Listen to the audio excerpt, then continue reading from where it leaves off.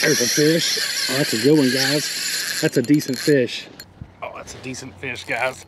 It's a little bit better fish right there. That might be, yeah, that's a...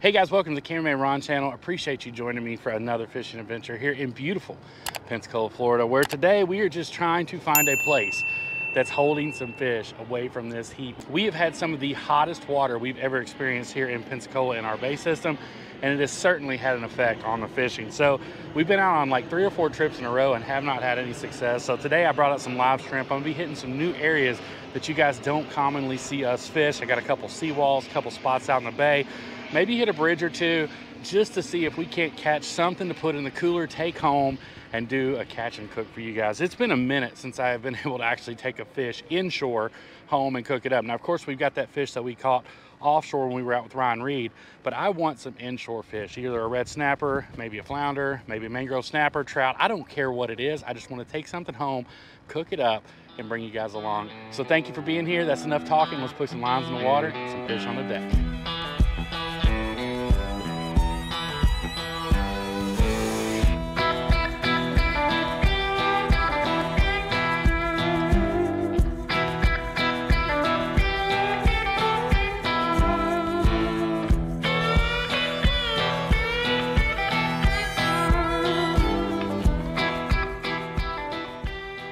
Alright guys, first shrimp going down. Oh, already, golly, I think he hit it on the way down. What do we got here? What is that, a black sea bass? That's what that is, guys. That is a black sea bass all day. That is awesome, man. That is actually a really, really cool catch for me, guys. So the one I actually caught out at the bridge that day was just a regular sea bass. This is a black sea bass. Y'all check him out right there. Not a bad one. Let's get him back. See, dude. And guys, all I'm doing, just putting a live shrimp on a little Mewtwo light tournament hook. Got a 1/2 or 1/8 ounce sinker on there with a little split shot holding it in place. Dropping down these live shrimp right here along this seawall. Already got Flipper out here coming to play. I don't know if you guys can see him. He's kind of chilling about right here. Because there's mangrove snappers just busting on bait over here. So I know there's some mangroves here.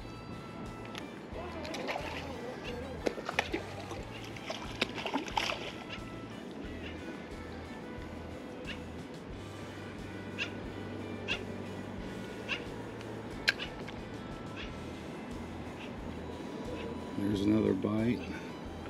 There's fish on. There's a fish on. Oh yeah, good mangrove snapper, guys. Good mangrove. That's what we're after right there. Keeper size mangrove snapper to take back and cook up. That right there is 100% the ticket, folks. That's what we're after today, right there. Oh yeah, as you guys can see right there, nose on 0. I don't even have him stretched out, and he's well over 12 inches. So nice little 12-inch mangrove snapper. Let's go, baby. Guys, I'm seeing these mangrove snapper chasing bait. It's crazy.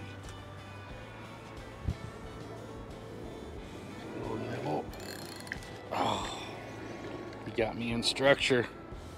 There must be quite a bit of structure down there, guys, but I'm literally seeing these mangrove snappers swim around. I've never sight fished mangroves before, but that's kind of what we're doing today because I can see them swimming around.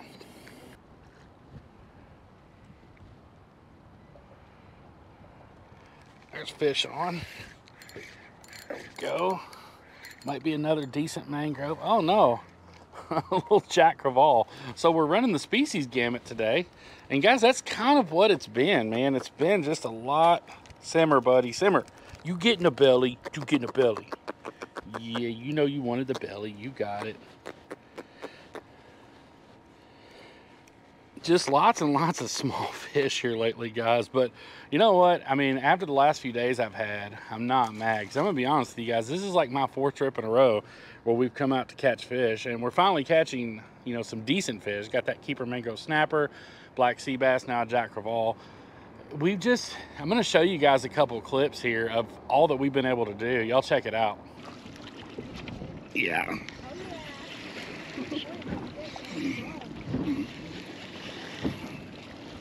Lane. That's my 2nd lane this week. That's crazy. Y'all check that out. Another lane snapper. We caught our first one of these here, I don't know, a week or so ago. And a very, very pretty fish. Now, if we could manage to get one of these sized up just a little bit, we could keep those, yeah. Pretty fish right there, guys. Nice little lane snapper. See you, dude. That's a better one.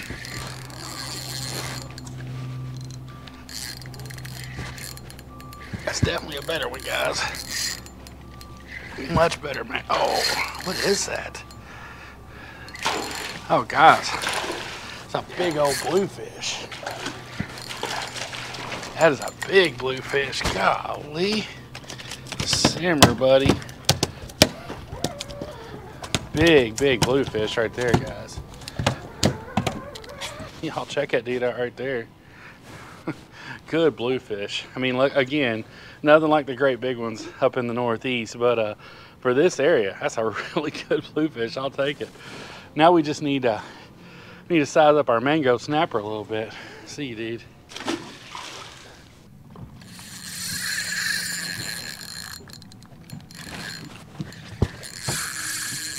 All right, guys, maybe a little bit better fish here.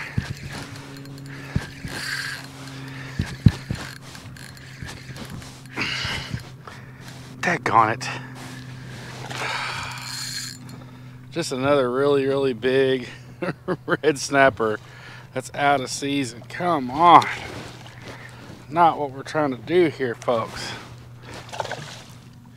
You watch. I'll come out here next weekend and I won't be able to catch one of these fish to save my life. Because next weekend, season is open on them. So, there's no chance we'll catch one next weekend. Red snapper.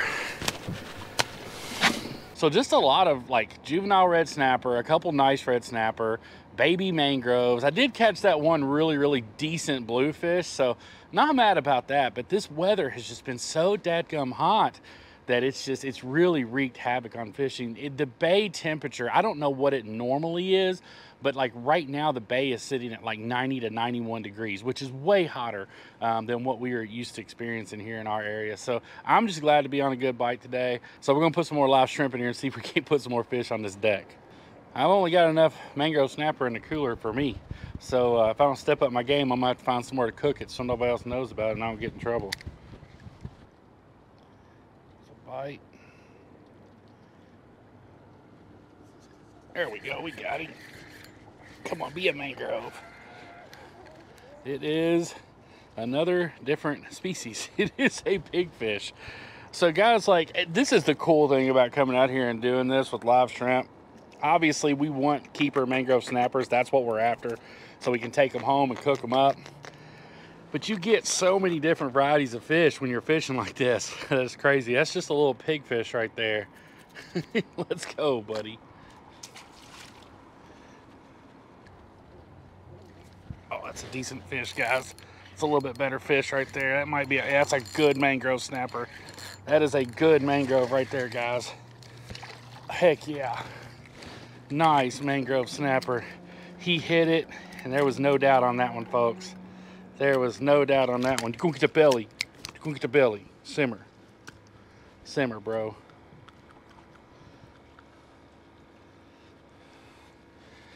And this dude's not in great shape, I'm going to be honest with you guys. But that's all right, because he's plenty big enough to keep, and we are keeping fish. So we're going to have to get this hook out. I'm going to have to do a little surgery on him. All right, guys. Nice little mangrove snapper right there. I ain't mad about it.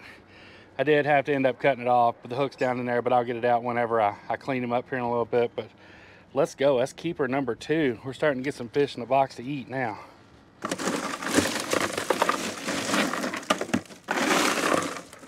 I hope you all are enjoying the fishing so far. If you are, make sure you go ahead and smash that subscribe button if you are new here. If you're returning and you like the videos and you haven't subscribed yet, we would be so honored if you would consider doing that. It doesn't cost you a single penny. And when you hit that subscribe button, make sure you turn on your notification bell so you know each and every time we upload new content.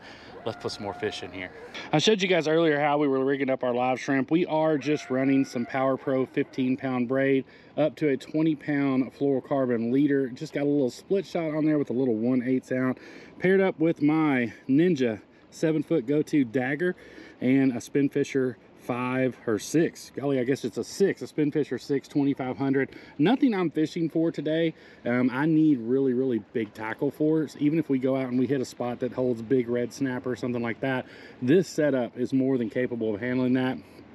It does tend to break off a little bit if you get it in too much structure, but ideally with this rod setup, that's another fish right there. With this rod setup, I can pull those fish out of structure pretty quick, so I don't lose a lot of them to it. Every now and then they'll get you in there, but for the most part, this is a great setup for inshore fishing like we're doing today.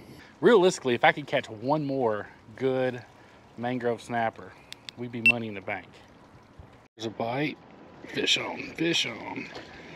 Oh, not what we wanted, but I guess it does add to our species count on the day. Belly cudas. Easy, easy. You gonna get the belly. You gonna get the belly. Simmer. All right, just a little belly cuda. All right, guys, the bite has really died off here. We're gonna go ahead and drop down 1 or 2 more shrimp along this seawall. Then we may go hit the bridge for a minute, see if anything's popping off over there. And if not, we might start working our way back across the bay. I got a few bay spots we can hit to see if we can catch us another keeper mangrove. People have been catching tons and tons of big mangrove snapper all over Pensacola Bay. So hopefully, if we're lucky, we can. Oh, there's a fish. There's a fish. Just as I said that, I said we were. What we got? Oh my gosh, guys, we are running the gamut today. It is a toadfish. Now, for the first time ever, I heard somebody call this the other day a mother-in-law fish, because they say it's ugly as your mother-in-law. Now, I'm not saying that about my mother-in-law. I'm just saying, you know, that's what people call them. So I don't know if that's a thing or not, but that is 100% a little toadfish. Y'all check him out right there. They are some ugly little fellas, and they got some gnarly teeth for reals. Give you one more look at that little fella right there before we put him back. They say, some people say they're venomous, some people say they're not. So I don't know. I try not to touch them unless I'm just playing jokes on people, because they do look like boogers. But let's get this dude back. See you, man. He gone. And of course, as soon as I started talking about stopping fishing here, you know, you catch fish. That's the way it always goes. If you just talk about leaving, typically, you know, you'll at least get a bite or two. But that's another good bite right there, guys.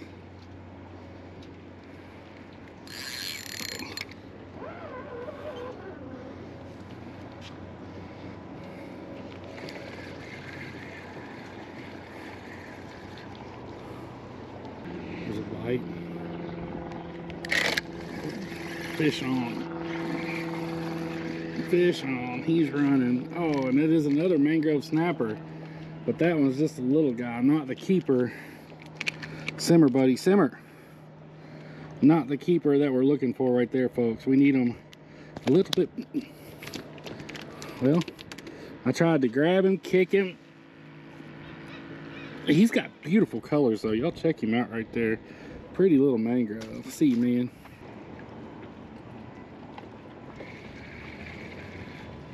There's a fish. There's a fish on.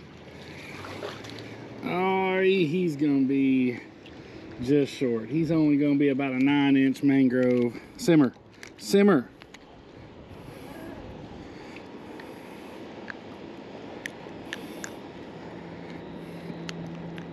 Not as pretty as the last one either. Just a little guy there.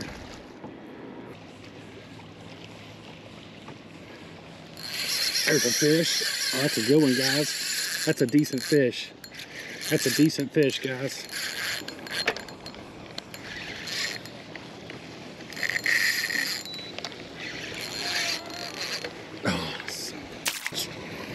you got in that motor. Guys, I don't know what these are, but they are good. Oh, that's a nice mangrove snapper right there, guys. Another keeper mangrove all day. Let's go, baby. That's our third keeper mangrove for the box. Heck yeah. Just check him just to make sure. Oh yeah, he's 10 all day. I know you guys have heard me tell you before, but in our area of Florida, we can keep 5 mangrove snappers. Minimum size on them is 10. So we are about a little over halfway to our 1-man limit, but I got a feeling the way they're eating right here, this might be the spot. There we go, there's fish. That's another decent one, guys. No, he's not a keeper. He might be. He's too close to keeper size for me to keep. I'm gonna guess simmer, buddy, simmer. Probably a little 9-inch mangrove. I doubt that he's 10. He's pooping all over me. Little jerk. There we go, there's fish on it. Just gonna be a little one there. Little bitty pigfish. Typically, if there's this many fish in this area, you'll hook into a trout most of the time. Not always, but there's a fish. There we go. Another keeper size mangrove. He's probably a little under actually. Simmer. As he stopped flopping, he got smaller. Just a little, probably 8 or 9 incher there. This spot is just infested with mangrove snappers. Luckily, we was able to pull a keeper off of it, but there's plenty of babies in there too, that's for sure.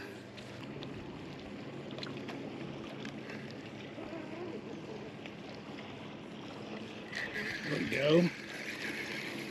Guys, it's every cast now. Oh, this one might be out. Oh yeah, we got something different here. What we got? Oh no, we got another bluefish. Now this is nowhere near as big as the bluefish we showed you guys earlier. Simmer, buddy, simmer. This is nowhere near as big as the bluefish we showed you guys earlier in the video that I caught a day or two ago. But that is another little bluefish. See you, dude. There we go, there's another fish, guys. Definitely gonna be another keeper size mangrove right there.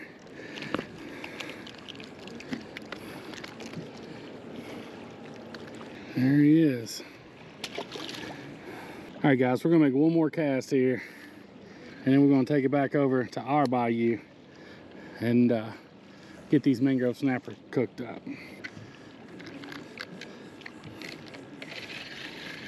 We fish on? We are fish on, but it's just another little mangrove snapper. But I'm gonna hold true to my word. It's gonna be the last one over here. We're gonna take it back over towards our bayou.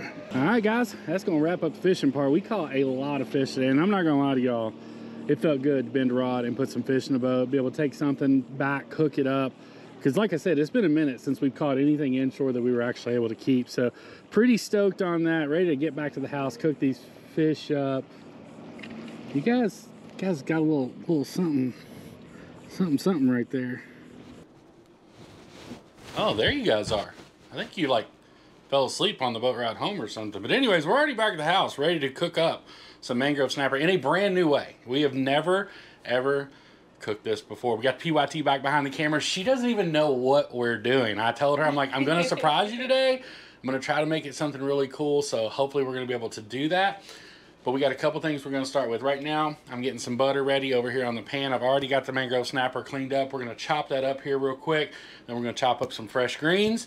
Got some spices, some butter, and I got some potatoes in the oven. Anybody want to guess right now what we're making? PYT, do you want to guess what we're making? I have no clue.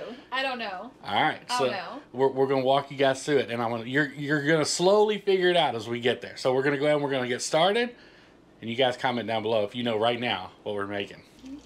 All right, guys, and what we're doing is we're coming through, and we're just going to cube up our mangrove snapper. Like I said, I've already got this cleaned up and ready to rock and roll, but we're going to make it into some nice little fish strips. Any guesses yet, PYT, of what we're making? I have no idea. All right, guys, so we've got all of our fish chunked out. Going to bring that over there. Going to put it in butter. And it won't take long to cook this up whatsoever. You know what else I had you at? What? Could you tell the folks at home what those are? There's a lemon and a lime. Yeah, which one's which? Because there's some debate on whether or not you know the answer to that question. This is a lemon. This is a lime. That's right. You definitely blatantly called one, not the other, the other day, if we're being honest here. We're going to go in with some of this lemon. Can't go wrong with extra lemon. Extra lemon. I knew the flavor I wanted, I just didn't know the name of it. Chopping up some fresh stuff for our base on this. I'll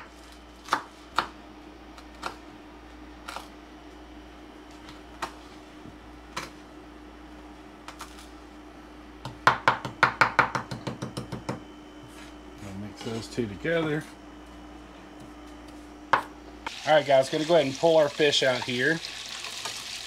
You want to keep your fish nice and together there.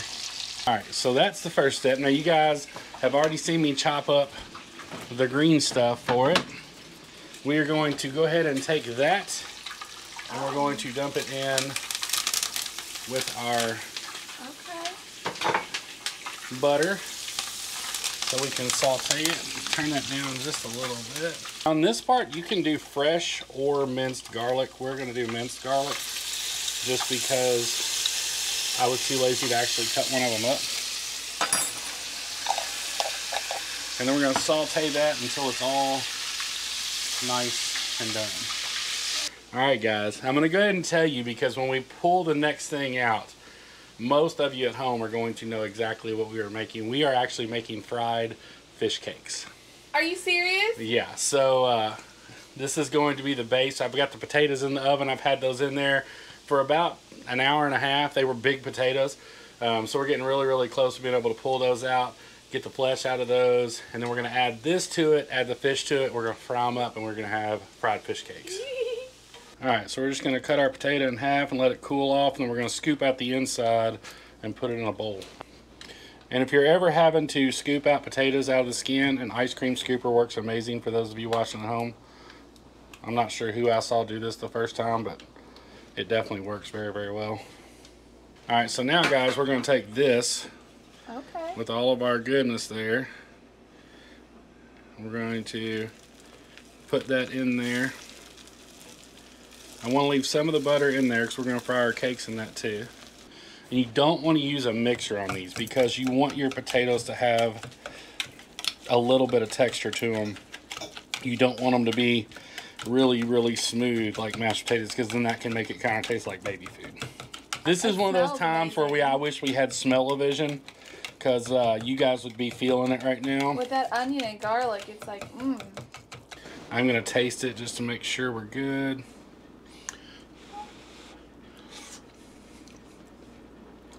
Good? You got to try this PYT. Is it hot? It's going to be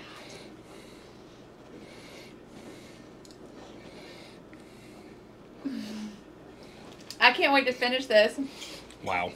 I had to make mashed potatoes like that with the garlic and chive, like green onions. All right, then we're going to take our fish. We're going to dump every bit of that. Now, this is where you really want to be careful, because the fish is already soft. So you don't really want to mash this. What you want to do is stir it in. Because what you're trying to do is make magic. Is make a filling. But you don't want the same thing from before. You don't want to just mush up all your fish. Okay, and 100% transparency and honesty, PYT had to take over the making of the cake balls, or whatever we're calling them here, because they were falling apart on me. So what I did, I think we should do a couple flat and a couple round. You can try. But when I put it in the egg, it fell apart on me. Yeah, it's a little... We had a little too much butter, but hey, you can't go wrong with butter. Girl, Paula Dean would smack the crap out of you right now if she heard you say something like too much butter. That's not even a thing. And then end the skillet. Whoop, whoop. All right, guys, so we are going to pull these out of here. Oh my goodness. Definitely did not hold together quite as well as what we would have liked, but they're not bad. Oh, but look at that one. That one did good. Yeah, that one turned out really good. Some of them definitely fell apart. All right, presentation, I'm going to give myself a really low score on, but I bet they're going to taste really... Oh no, you could like sprinkle some chives over it and then like drizzle it with remoulade and it would look like restaurant quality. Yeah, maybe we'll fix it up here in a minute. We'll see what happens. All right, guys, so we are trying a new spot here for our catch and cooks. Went out and bought this is like the 15th table we bought for this house. It's well, ridiculous. Because, okay, so this is technically a mudroom, but we use it for a dining room / mudroom. Yeah. And it kind of goes on a little slant, so yeah. I seem taller today. It's basically like my whole life. So, all right, PYT, you try them first. Okay. I'm going to try one of like the loosey-goosey ones. Without remoulade first. I think they're going to be really good. I'm going to make a mess. They smell really good. Oh, it's got amazing flavor. Amazing flavor. That's really good. I want to drizzle a little. Yeah, if you're looking for something to do with fish and you don't like a real fishy taste, I know people make fun of that all the time, but some people just don't like a fishy taste. These are the way to go. I'll take it all. That was really good. I do want to try it. The sauce is a win too. And it's just store-bought remoulade sauce. I was already going all out on the cakes. I didn't want to like have to make a sauce as well, so. I like your cakes, baby. It's good. That's really good. That's really good. We did put, I think, a little too much butter. That's why they weren't as like... That's what happened. And leave a comment down below if you know what happened that they didn't hold texture. Because I know a lot of you guys do a lot of cooking. Let us know kind of why they didn't hold texture. Because that was really the only issue we ran into. The flavor is phenomenal. It doesn't taste like mush in the middle, so I feel like we mashed the potatoes just enough. The fish is still nice and flaky inside of there, so you can still tell that it's fish. The only issue I feel like like that one, I just feel like for some reason they just didn't hold together. So y'all leave a comment down below. I'm gonna try this one because that one's like almost like that's how they're supposed to be. Tell us how to keep it together. Man, oh, they're really good. We forgot to take a picture. I'm not. Oh crap. Sorry, guys. We can pull a still. Yeah, maybe. All right, guys. Last thing I want to address before we log off with you guys today. One, again, thank you guys so much for your patience. It has been crazy hot. The fishing's been nuts. I'm sweating in here after cooking. Yeah, and we got an air conditioner running. Somebody left this on my truck the other day at the boat ramp. It says, just want you to know, love what you do, keep doing you. The guy parked next to you. That was awesome. Man, like, that was so cool. Little things like this, I can't tell you guys how much it means to me. Honest to goodness, I can't. Because it just kind of lets us know that you guys are enjoying what we're doing. We put a lot of work into these videos. And I know sometimes that may not show, but we really do put a lot of work into each and every one that we shoot. So to get something like this, where somebody really enjoys it and like is enjoying the videos and the content we're putting out, that means the world to us. Guys, thank y'all so much for always being here with us. As always, make sure you find a way to make somebody smile today. You never know. It just might change the world. We can't wait to see y'all on the next one. Y'all take care. We will see you soon.